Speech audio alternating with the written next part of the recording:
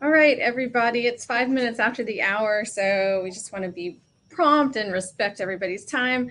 I'm Aura Young at UNC Charlotte, and this is Sheila Rabun. Did I pronounce that right, Rabun? That's Um, correct. You did. Good, yay. Her presentation is entitled Connecting the Dots with Persistent Identifiers for ETDs. And Sheila is from LYRASIS. Is that how that's pronounced? It's LYRASIS. LYRASIS. Okay, Yeah. that does sound a lot prettier. Okay, so the presentation is going to be about 15 minutes or so, and then there will be time for Q&A. During the presentation part of this, just remember to keep your cameras and microphones muted, and then when we move to the Q&A, you can unmute to ask your question. And then, you could also put comments in the chat if you want, or questions in the Q&A. And if those appear there, I can feed those to Sheila. So take it away, Sheila. Perfect. Thank you. And thanks everyone for joining this session. Again, my name is Sheila Rabun. I'm the program leader for persistent identifier communities at LYRASIS, and that includes the ORCID US community and the LYRASIS DataSite US community. This session will provide an overview of how persistent identifiers, and in this case specifically ORCID and DOIs, can be used in ETD workflows to support fair scholarship and also gathering information needed to assess institutional impact with a focus on current trends as well as challenges and opportunities for adoption.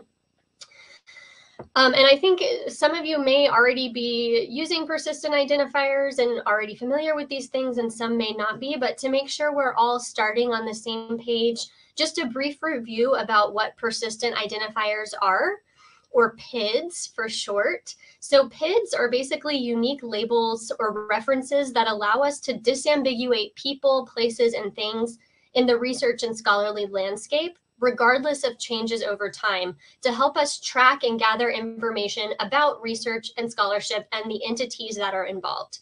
So for example, if we're looking for a specific person or author, we can use ORCID ID to uniquely identify the person that we're looking for to make sure it's the right person, even if there are multiple people with the same name or if the person's name has changed over time.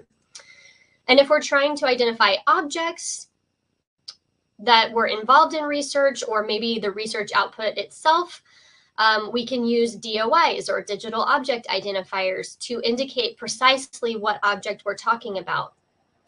And if we're trying to identify where certain research took place or what organizations were involved, we can use the Research Organization Registry, or ROR ID, to uniquely identify the institution in question. And these are just a few examples. But with these and other persistent identifiers, we can disambiguate people, places, and things regardless of language, naming, or changes over time. And the more we can use these PIDs across the research and scholarly landscape, the more we can answer questions about things like what organizations participated in the research, who was involved, how many publications came out of it, who's collaborating, and all of those kinds of questions. And by using multiple PIDs together, we can help to make research and scholarly content more fair. And that stands for findable, accessible, interoperable, and reusable. So PIDs not only help to identify specific entities, and that helps with findability and accessibility, that also kind of, when things are more findable and accessible, they're more likely to be reused. So the graphic that you're seeing here is from an article that I have cited that talks about the interconnections of persistent identifiers in what we call a PID graph. So you can see here that PIDs allow us to find the network connections between people, organizations, funders, publications, data sets, and software, for example. And if PIDs are used in ETD workflows, then ETDs can also be part of this ecosystem. And so for ETDs specifically, I'm going to focus on ORCID and DOIs. Many of you are probably already familiar with ORCID, which stands for Open Researcher and Contributor Identifier. So again, ORCID IDs are unique persistent identifiers for people, specifically people who are involved in research or other contributions. So anyone can get an ORCID ID for free. And the ORCID organization is a nonprofit, community-driven organization that serves the entire global community. And they manage the ORCID registry with support from organizational members across the globe. And so ORCID allows individuals to distinguish themselves from others, regardless of what their name is or changes in their name over time. And it allows them to keep all of their affiliations and activity information in one centralized place, similar to what you would see on a CV or a resume. And ORCID also has an API, or application programming interface, that allows for transfer of data between an individual's ORCID record and local institutional systems. And I think many institutions are probably already collecting authors' ORCID IDs for ETDs. If you're using the ProQuest ETD submission system, as an administrator, you can enable an ORCID field where students can manually enter their ORCID ID. And I'm also aware of the Vireo ETD submission system, which I believe works very similarly. People can enter their ORCID ID within those systems. But if you're using other systems or other workflows for collecting ETDs, I would love to hear about it. So feel free to put that in the chat, for example. One thing to note, though, is that manual entry of an ORCID ID does leave room for potential error. So if somebody is typing in their ORCID ID and they accidentally get one number wrong, that's going to kind of defeat the purpose of having that unique number for that person. So the best practice is to make sure that you're getting the correct ORCID ID for each author. And that's to use basically the ORCID API to collect authenticated ORCID IDs, which you can do if your organization is a member of ORCID. For example, University of Virginia has an ETD repository that has an ORCID API integration, so students can authorize University of Virginia to get their correct ORCID ID, as you're seeing here. And that way they can make sure they have the right ORCID ID for each person. And also, ETDs can be added to the works section of a person's ORCID record, either by the individual entering that information themselves. Your organization can add that to their ORCID record using the API, or if you're assigning DOIs to your ETDs, which we'll talk about more in just a minute, then your students can actually use the ORCID search and link wizards to authorize either DataCite or Crossref to add their ETD to their ORCID record for them automatically. And we'll talk about DOIs, like I said, in just a minute. The image that you're seeing here is just a screenshot of my thesis from my ORCID record, and I entered it myself, and that appears on my ORCID record now. So in terms of benefits and challenges around ORCID, ORCID is beneficial because it serves as a shared standard for uniquely identifying individuals, and organizations can benefit from using ORCID to streamline collection of data about research and scholarly activities, as well as also assert information to people's ORCID records to confirm affiliations and other activities associated with the institution. And all of this is designed to save time and reduce administrative burden by allowing information to be entered into ORCID once and then reused often wherever that information is needed. Some potential challenges for using ORCID are that each individual must take action. A central tenet of ORCID is that individuals have full control over their ORCID record, and individuals have to register for their ORCID ID and make sure that they're using it. So getting this message out to researchers can be a challenge to ORCID adoption.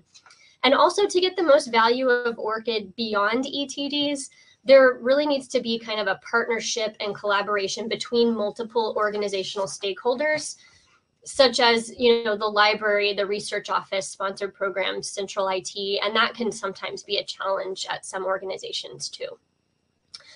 So besides ORCID, you might want to think about assigning DOIs to your ETDs if you're not already. DOI stands for Digital Object Identifier, and it's usually expressed as a URI hosted at doi.org that corresponds to a metadata record about that object. So this example that you're seeing here is a DOI for a presentation about ORCID and Hein Online. And if this resource gets cited by others, but let's say the URL changes over time, the resource will still be accessible because it has a DOI and we're keeping that URL metadata up to date. So the idea is that it can always be found in the future, and we can avoid people running into like a 404 page not found error by having this resource migrate on the web. So for DOIs, there are a few organizations known as DOI registration agencies that manage the logistics behind DOIs. So the two organizations that are most used in the US are Crossref and DataCite. Crossref most commonly supports DOIs for like journal publications, that kind of thing. And then DataCite is more geared toward research data, but also other types of resources that you would find in an institutional repository. So something like a thesis or a dissertation. And Crossref and DataCite are both supported by member organizations that want to assign DOIs to their local materials. So each member organization must submit metadata that corresponds to the item they're assigning a DOI to, including a URL that points to the landing page. So I've got kind of the metadata form for DOI here. So you would enter the URL. And then also something cool to note is that when you're entering creator metadata, you can actually use the person's ORCID ID to uniquely identify the creator rather than just their name. So that's one cool thing about ORCID and DOIs is that you can use ORCID IDs in your DOI metadata, and DOIs can be found in ORCID metadata too. In terms of the benefits and challenges with DOIs, they do provide a shared standard for permanent identification of content and objects. And when DOIs are assigned to content, whether it's ETDs or something else, we can more easily manage those local assets, track usage of those assets through machine actionable disambiguous citations, and ensure that the content is permanently accessible over time. Ultimately, again, saving time and reducing administrative burden. The biggest challenge when it comes to DOIs is making sure that the metadata related to the object, specifically the URL, is kept up to date over time, as well as the persistence of the object itself. So DOIs are supposed to be reliable forever. So ensuring continuity and sustainability of that DOI metadata maintenance is really key. So as I mentioned, these PIDs work together. They can each be included in the other's metadata. And that will help to link people and their ETDs or other objects together in a shared persistent way over time. And as I mentioned previously, if you are assigning DOIs to your ETDs, if you include the author's ORCID ID in your DOI metadata, and that author has connected their ORCID ID with either the Crossref or DataCite search and link wizard within ORCID, then that author's ETD can be automatically added to their ORCID record through either Crossref or DataCite. It depends on which registration agency you're using to assign the DOI. And aside from ORCID and DOIs, I want to also briefly mention ROR, which stands for Research Organization Registry, and is the relatively new and entirely open and community-supported identifier for organizations. So if possible, you'll also want to use ROR IDs in your ETD metadata to identify your institution. And ROR IDs can be included in DOI metadata, and soon they will also be the primary organization identifier used in ORCID as well. So again, it's a good idea to use all of these persistent identifiers together so that the metadata is connected and discoverable. And the more persistent identifiers are used, the more we can see relationships and impact via these kind of PID graph connections. So you've got an ETD with a DOI there that's linked to the author, that's linked to the organization, and so on. And you can see kind of all the connections between different resources, people, and organizations. And this is a real life example of this PID graph that I'm talking about. My colleagues in Australia did this, and they looked at metadata from ORCID and DOIs to see what organizations and what countries were involved in coronavirus research. And so the different colors represent different countries, and we could drill down into this data even more to see the specifics of who was involved. So this is just one example of the possibilities that are there when we all use persistent identifiers. And if you're not involved in ORCID and you want to take advantage of the ORCID API, we do have a consortium for institutions in the US that are ORCID members. Nonprofit organizations can join. It's called the ORCID US Community, and it was formed in 2018 as a partnership between several library consortia that you're seeing here. And right now we have over 150 members that are participating. So if you're interested in this, let me know. We also have a similar consortium for data site DOIs. So if you're not already using DOIs and you want to start doing that, let me know, because we just started this consortium this year. Both of these are administered at LYRASIS, and we'd love to, talk to you if you're interested in this. And I think that leaves us some time for questions, but also definitely feel free to contact me. My email address is here, and also I had posted in the chat some links to materials from this session so you can have access to the slides. There's also a handout. And that's it for me. Thank you so much for your time. Thanks, Sheila, and thanks for going ahead and putting those materials in the chat for us. That's super helpful. There's a question there from Catherine Flynn. I don't know if Catherine wants to unmute herself and ask.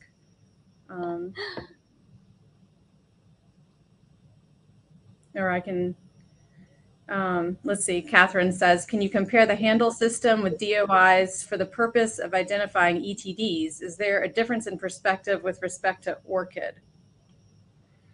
Yeah, so with respect to ORCID, you can use a handle and that's fine. The thing that makes a DOI different is that there are kind of more entities involved that are connecting to DOIs and also indexing the metadata behind the DOIs. So DOIs are generally more discoverable.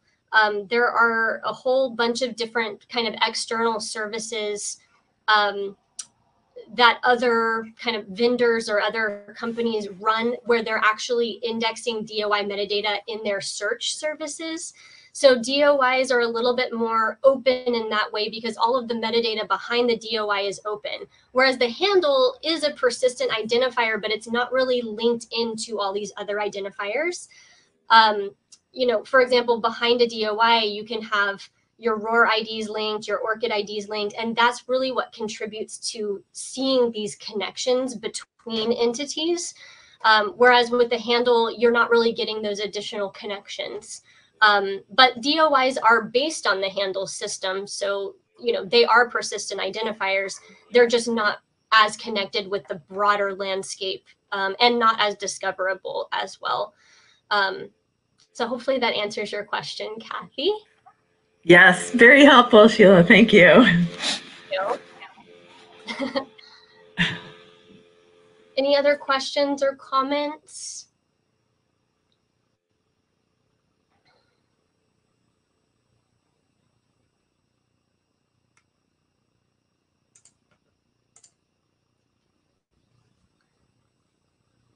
And also, if anybody is already using ORCID and DOIs in your ETD workflows, I would love to hear from you. Just because I'm always just interested in what people are doing. And the other thing is, if you're using some system other than like the ProQuest ETD or the Vireo ETD system, I would love to hear about that as well. And hopefully this session was helpful. Okay, great. Thanks, Roxanne. Yeah, I mean, any questions that you have about persistent identifiers in general, even just, feel free to contact me. I'm happy to provide more. This is just a brief snapshot kind of. Let's see, John, we deposit directly to our IR and then ProQuest harvest them from there. We have an ORCID field, but it isn't mandated that students create one yet.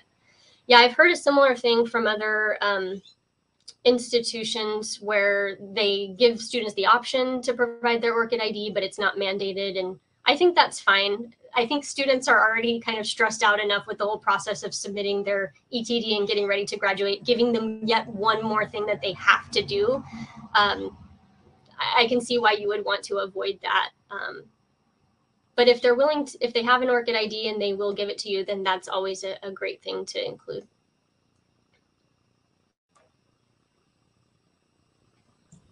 All right, well, it's 25 minutes past the hour, so time for us to wrap up and head to the next breakout session. So thank you so much, Sheila.